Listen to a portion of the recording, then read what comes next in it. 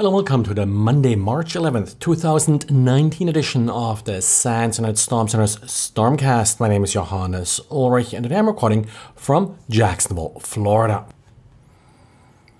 Got a couple interesting diaries by Didier about analyzing malicious HTA files. Part of this is based on work by one of our readers, Ahmed, who had actually some issues analyzing these files. The trick with HTA files is they're HTML applications. That's what HTA stands for.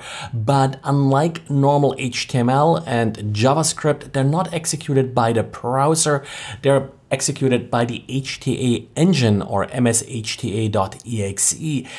And some of the constraints that apply to browsers do not apply to the HTA engine. They run with the full privileges of the user opening the file. So real good way to sort of infiltrate malicious scripts into the user system. All the user has to do again is double click and open the particular file. And probably not a big surprise that in the end this particular script ended up executing PowerShell, and Didier goes through a process how he was able to deobfuscate this particular script. And Guy wrote a brief diary taking a quick look at the comparison between port scans to port 22 and 2222. Of course, the second is a very frequent alternative port for SSH. And well, Guy's conclusion was no big surprise here that that port gets scanned, well, not almost as often as port 22, but about a third of the scans are going to the port 2222 instead of 22. So it doesn't really make sense to hide SSH on that port. Pick a different port and you have a better chance of evading regular scans. And I believe port 2222 has become such a big target, in particular after Mirai and such incorporated this particular port into their scanning routine. But let's talk about a couple of vulnerabilities that were released and some of them patched in the last couple of days. First of all, Apache Solr patched yet another deserialization vulnerability. They're rating this critical because it can lead to arbitrary code execution. This is a classic type of vulnerability that we have seen exploited a lot in the past. So wouldn't be surprised to see an exploit for this very quickly if it hasn't already been released.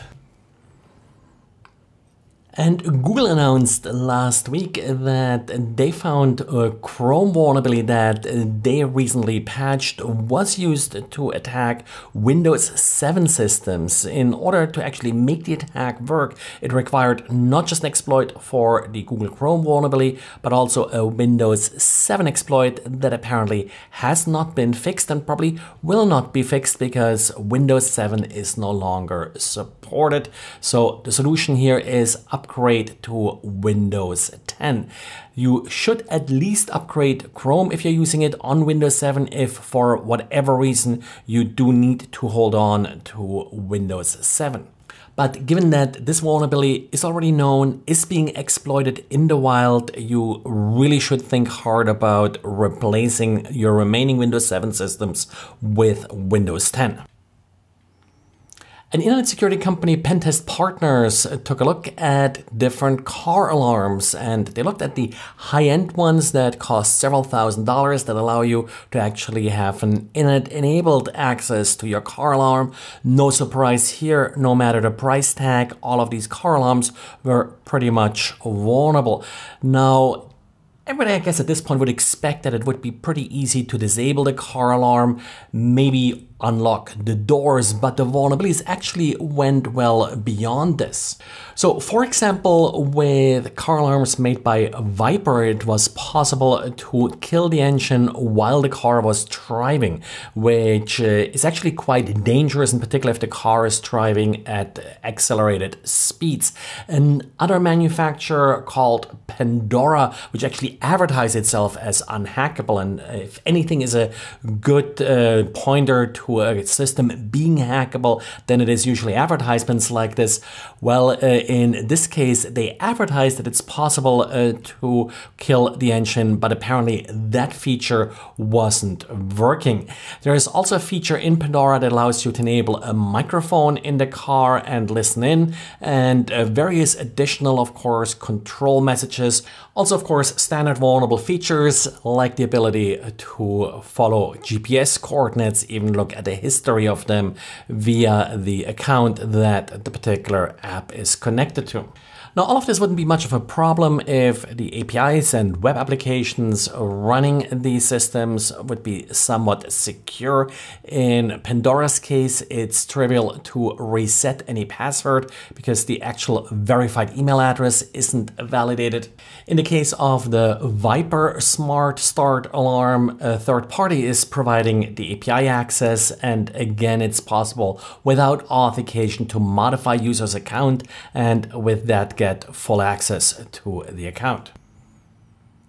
And then a quick reminder about our Raspberry Pi contest. First of all, this month, David won the Raspberry Pi. Now, this month for March, I'm going to do this a little bit different. I will not announce which location I'll be in for 1 week this month. If you guess the location, send me an email. Everybody gets up to 3 guesses, and whoever gets it the closest first will win the Raspberry Pi.